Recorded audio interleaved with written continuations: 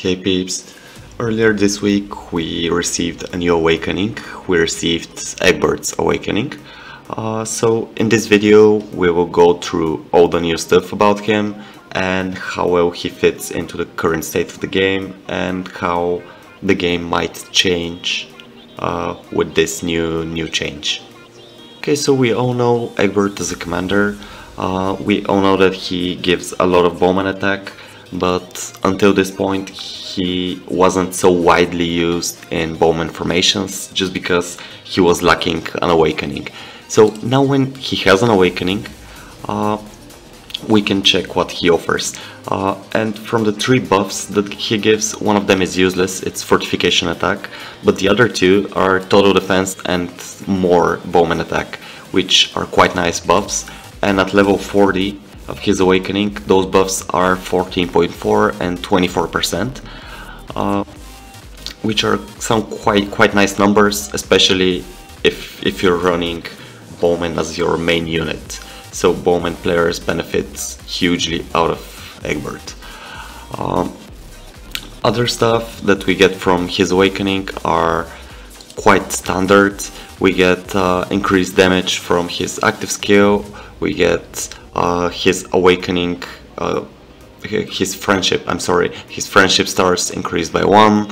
Of course we get the max level up to level 80 at 4 stars, reduced cooldowns and all that stuff that's usually the same.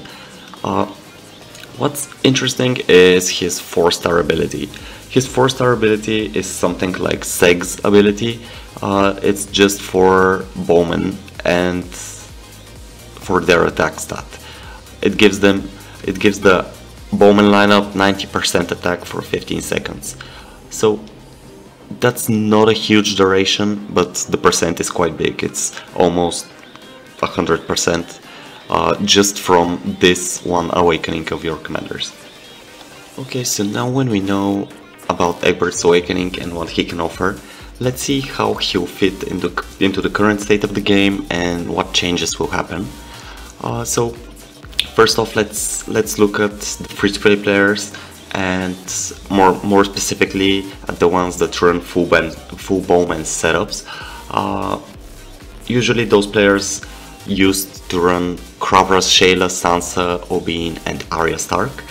But now when we have Egbert, one of those 5 would have to drop out because Egbert is quite decent.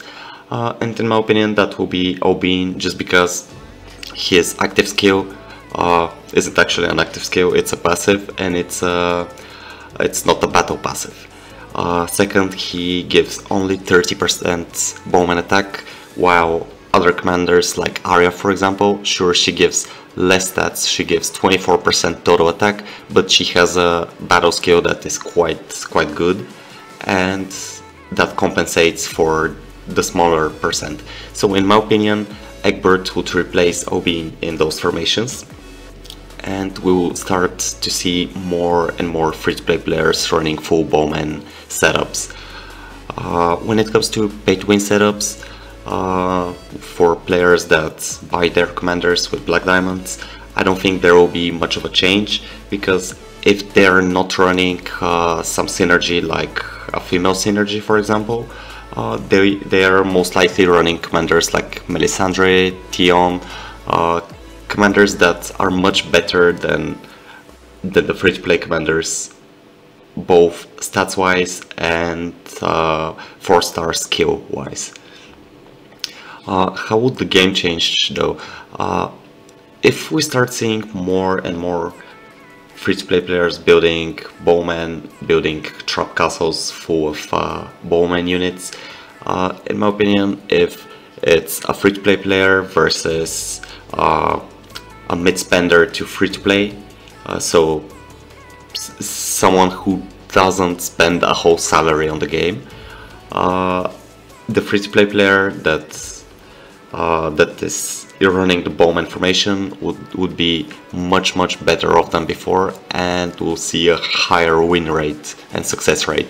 But if it's against someone that has great commanders, dragons, has T5s, etc., it's close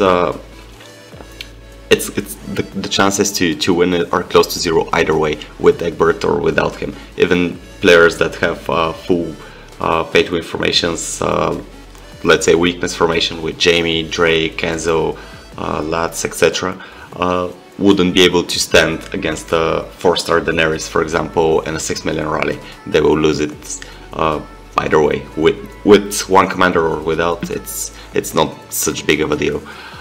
So pretty much that's how I think the situation will change. We'll just see more and more players building bowmen, but they will be mostly free to play.